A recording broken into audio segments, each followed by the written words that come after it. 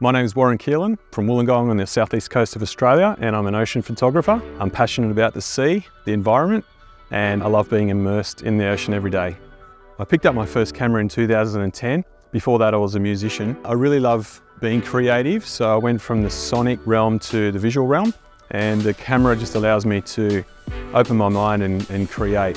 Fell in love with the ocean and its inhabitants from an early age. I took up surfing and I just found myself being attracted to the ocean. I loved everything about it. It's really become my place of therapy, and it's a real spiritual realm that I just love to photograph. I wanted to create landscapes from within the sea, whether it be looking back at the beach or from within the vortex of a wave, just to give a different perspective. There are so many moments that go unseen. With the use of certain lenses, I'm able to capture the moments in between those moments, which include the fine details, the ripples, the bubbles, the flickers of light on the ocean surface. The gear that I use for my camera is Aquatech water housings, the most reliable, durable piece of gear that allows me to just get in the water and shoot any conditions, and I don't have to worry about the safety of my equipment. For all of my camera equipment, I use Tenba. They're made very well, and the best thing about them is that they're waterproof. Most of my photography is shot in and around the ocean, so I need something that keeps my gear safe, dry and protected. Not only can I fit all my gear in, they also fit on a plane, and I can travel anywhere in the world. What I love about these backpacks is they're durable, they're light and very comfortable to use, and I don't have to worry about them. As long as I'm getting the shot, that's all I need to know.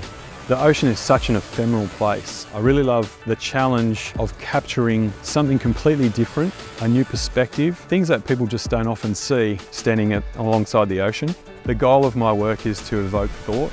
If an image is not apparent at first sight and the viewer has to sort of ponder and question what they're looking at, then I think I've done my job.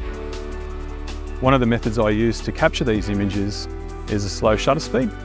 By slowing down the shutter, I can pan with the wave and capture its movement and energy and all the striations, and essentially paint a scene using a digital camera. After years of taking photos in the water and using the slow shutter, I just fell in love with the abstracts.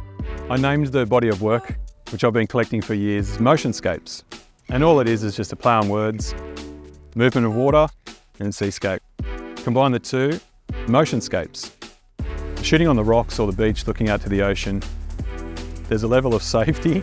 You can sit there, you can have a cup of coffee, you know, it's enjoyable, and you can get pictures of what the ocean's doing and document the energy and everything. But nothing can come close to being inside or looking at a wave as it's curling over you. Put your camera up and focus in on one particular moment. Nothing beats that. For anyone looking to get into ocean photography, my advice would be spend a lot of time, as much as you can, at the ocean side. Study the ocean, see how the light plays with the water. Most importantly, try to look at what the ocean provides you in terms of canvas and creativity. If you can get a camera and shoot the ocean from the shoreline, fantastic. Better still, get into the water to completely change your perspective. But the best thing about being in the water is being in the water.